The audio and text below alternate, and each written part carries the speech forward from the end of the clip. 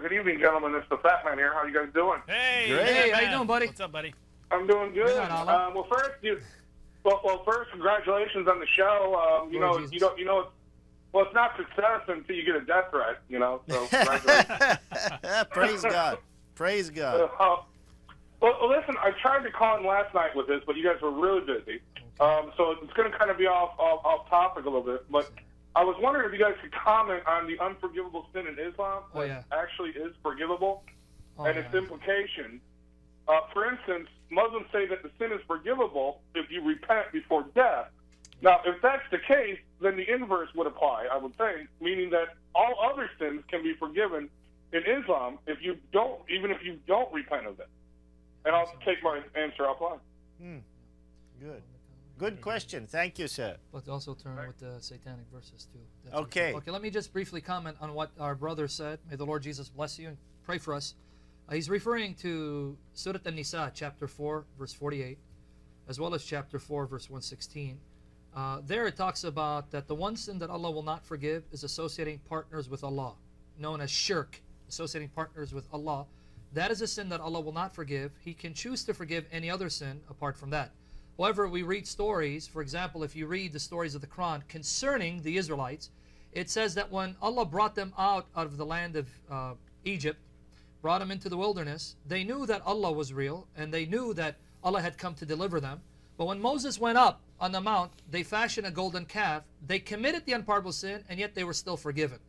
And you find that throughout the Quran. So if it's unforgivable, then why do we find examples where people commit the sin and are forgiven? With that said, the response given by Muslims typically means it's unforgivable if you don't repent before you die. Well, if you die committing any sin, you can't repent. Therefore, any sin is unforgivable if you define it that way. You follow what I'm saying here? I mean, if you're telling me it's only unforgivable if you don't repent of it until you die, well, that's true of every sin. If I commit heinous crimes and sins and I don't repent of it, then it's unforgivable because I died in that state. Obviously, this is a clear-cut contradiction that Muslims do not really have a way of harmonizing. Now, how does this affect the Prophet of Muhammad? And here I'd like my brother David to talk about the satanic verses. Muhammad, knowing Allah is one, lapsed into idolatry, and yet still he wasn't condemned to hell according to Islamic theology. Brother, maybe you want to say something about the satanic verses here.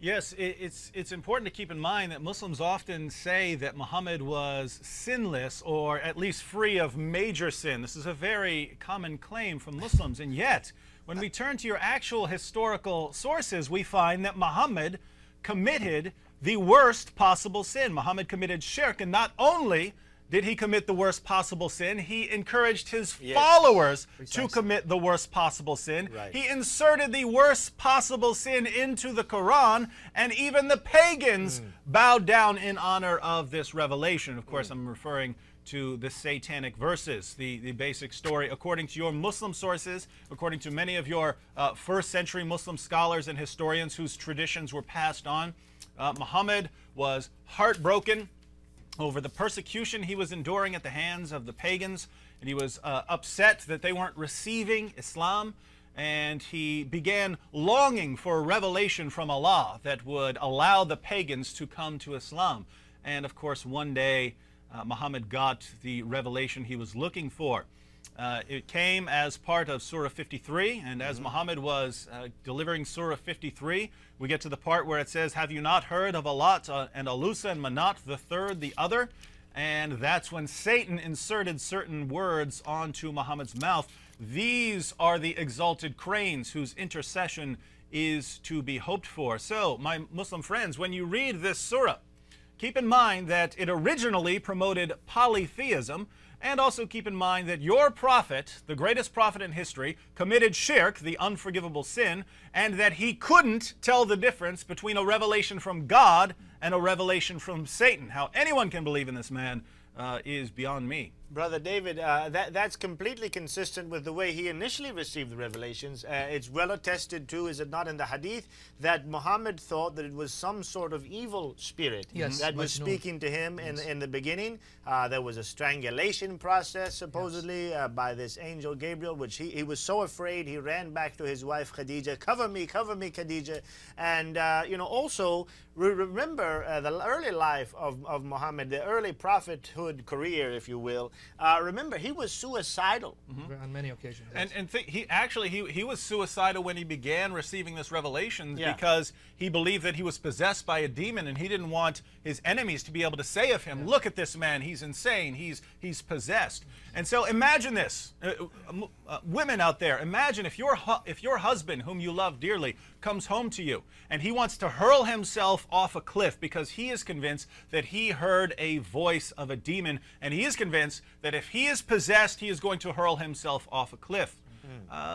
You, of course, want your husband to survive, and it's important to note that Muhammad's belief that, no, this is actually Allah speaking to me, this didn't come from Muhammad. Muhammad believed that he was demon-possessed. Exactly. This came from Khadija and Waraka. So it's interesting, they weren't there.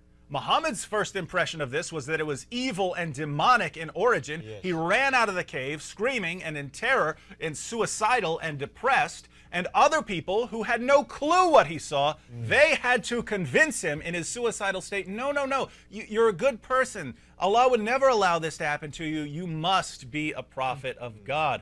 Well, I'll just say, sometimes your first impression is the correct one. Yes, absolutely.